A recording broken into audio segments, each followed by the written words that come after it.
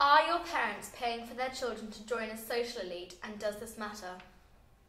I don't think our parents are choosing to join a social elite at all. I think our parents make significant financial sacrifices to give their children the huge number of opportunities that are available at a school like Brambletye. The 40-odd different activities and hobbies, the sport every day, the acting, the drama, the music. That's what they're really paying for. What do your pupils say about you?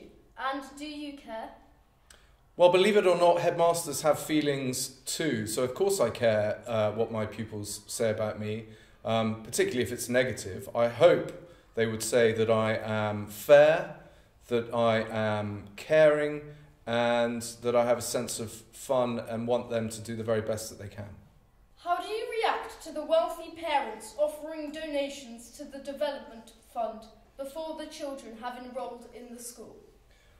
Well, I'm always taken aback by how generous parents are, whether it's prospective parents or present parents, but I certainly wouldn't allow any donation to our school's development funds to circumnavigate our assessment and entry procedures into the school. How do you define bullying, and how do you deal with it?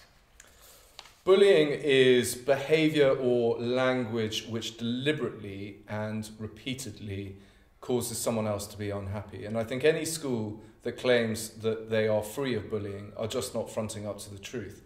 So we do our best to create a culture in which pupils feel comfortable to stand up against bullying, to speak out against unpleasant and unkind behaviour. And we have, of course, lots and lots of different levels of pastoral care that identifies unkind behaviour.